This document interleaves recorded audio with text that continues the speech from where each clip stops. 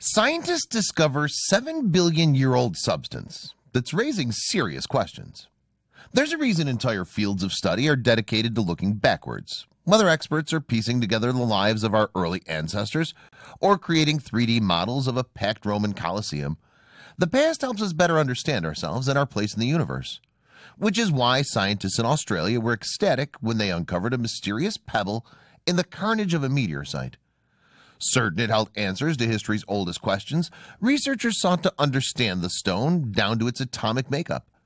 The implications were even greater than they'd imagined.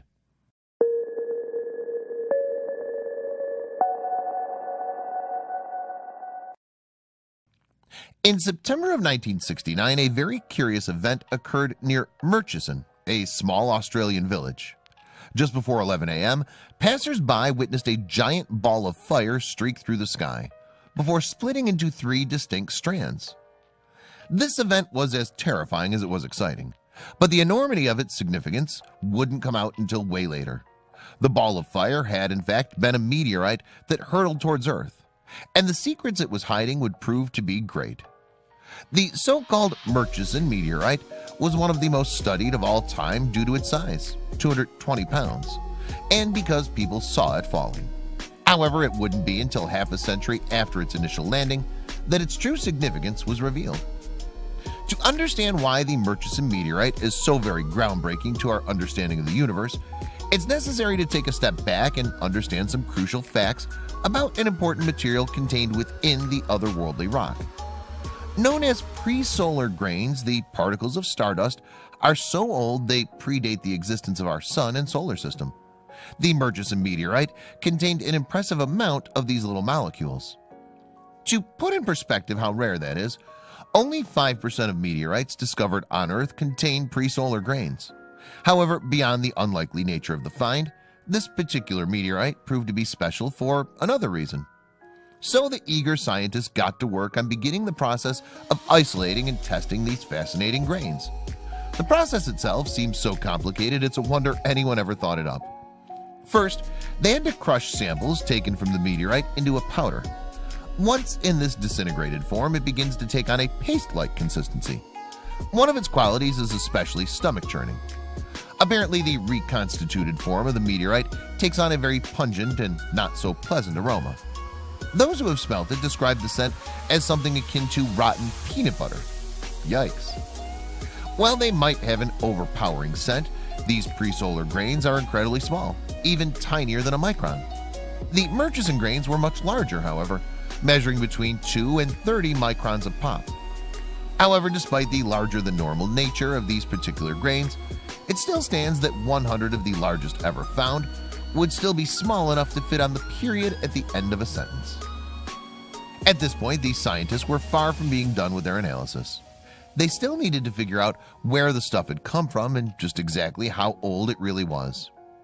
In speaking about the chemical processes underlying their research, the study's head author, Philipp Heck, explained, "Some of these cosmic rays interact with the matter and form new elements, and the longer they get exposed, the more those elements form." In case this seems confusing, Heck also provided an easier to understand analogy. I compare this with putting out a bucket in a rainstorm. Assuming the rainfall is constant, the amount of water that accumulates in the bucket tells you how long it was exposed. When the results came back, they were shocked. The majority of the grains were between 4.6 and 4.9 billion years old, with some being more than 5.5 billion years old. However, they also came to an even more curious conclusion. There had been a long-standing debate within the scientific community over whether or not the rate at which stars are formed is constant. This study has garnered pretty solid evidence to support one side of this argument. Heck and his team surmised that, due to their discovery of younger grains than they'd expected, there had to be a period 7 billion years ago, before the existence of our sun, that stars formed at a much more rapid pace. "It's so exciting to look at the history of our galaxy," Heck mused. "Stardust is the oldest material to reach Earth, and from it, we can learn about our parent stars." The prolific scientist continued on, emphasizing this meteorite also gives us insight into the origin of the carbon in our bodies and the origin of the oxygen we breathe. With stardust, we can trace that material back to the time before the sun. The Murchison meteor was remarkable in that space came to us, resulting in the discovery of the oldest known substance on planet Earth. However, even eerier are the things we uncover when we venture out into the depths of space. People aren't going to the moon lately, but scientists are still scouring its surface for clues about the universe. In fact, China launched Yutu-2, an unmanned lunar rover, in December 2018. After landing on the dark side of the moon, Yutu-2 started tracking across the lunar surface. It constantly snapped pictures along the way, hoping to capture evidence of anything that could be scientifically significant. Scientists would eagerly examine each photo after it was beamed back to Earth, but they never spotted anything unusual. The rover needed to nap each day, however, giving them some time for extra analysis. During the rover's downtime, each photo was analyzed down to the smallest detail. As usual, scientists just saw a great deal of dust. But in one photo, something abnormal stood out. As you might imagine, the moon's surface is pretty plain. While there are plenty of ridges and craters, there isn't a great detail of color variation. Just about everything is the same shade of dusty gray. In one photo, however, there was a small glint of light. Something was shining at the bottom of a crater. The scientists were perplexed. Nothing on the moon should naturally be reflective. Reassuming control of the mission's rover, the researchers guided it back towards the crater in question. If something unexplained was there, they were going to see it up close and personal. Yutu-2 crested the lip of the crater and dropped down into the dust. After a few quick maneuvers, its spectrometer was able to locate the strange substance. But what had the rover found? The Chinese scientists carefully maneuvered the rover's arm towards the strange object.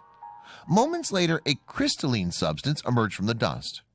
But how did that gem end up buried in outer space? Given that the rover was still over 200,000 miles away from Earth, it was hard to get a good read on what the material was. One scientist, however, had a good idea. Mahesh Anand, a reader in planetary science at the Open University, suspected that the object could have been liquefied glass. Due to the vacuum of space, it would have solidified into what the rover found. Since the substance was discovered in an impact crater, scientists have taken extra interest in the find. They believe that it could have actually been a connection they've already seen on Earth. The glass could have been created by the force and heat of a meteor hitting the moon. A similar phenomenon had been observed closer to home, giving researchers an easy frame of reference. At the site where the first nuclear bomb was tested in New Mexico, physicist Walter Freeman explained, "There is a glassy mineral called trinitite. That substance was formed by the energy released in the explosion." But the glass wasn't the first strange geographic discovery on the moon. In fact, astronauts on Apollo 17 picked up an unusual substance during the time on the lunar surface in 1972. They found some strange red soil on the surface and brought it back to Earth for analysis. NASA was shocked to discover what their astronauts stumbled upon in outer space. The soil was red, it turned out, due to a volcanic eruption that took place nearly 4 billion years ago. The moon might look cold and dark today, but some of those craters used to be explosive. With that in mind, scientists are optimistic that Yutu-2's discovery could be the beginning of a major breakthrough. This may be the opportunity to learn more about the secrets lurking below the lunar surface. This substance would have even greater significance, Anand explained, if it turned out to have experienced interaction with water ice. And if water can exist beyond Earth, that changes everything we know about the universe. But as massive as outer space is, there are plenty of interstellar mysteries lurking closer to home. In fact, scientists investigating a crash landing found a strange artifact from outside our universe. In 2011, a meteorite named Katirka landed in the Koryak Mountains of eastern Siberia. While the landing site was incredibly remote, scientists were soon making their way to Russia to investigate. Given the fact that meteorites literally come from outer space, they almost always have scientific value. Each impact crater provides a new opportunity for discovery. It's like Christmas morning for an astronomer. But in this case, scientists didn't find any massive meteorites. They did manage to remove a few shards of interstellar materials from the clay-like soil. Those pieces, however, still proved to be significant.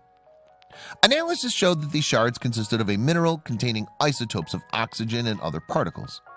The scientists weren't quite sure what to make of this discovery, but they decided to press ahead with further testing.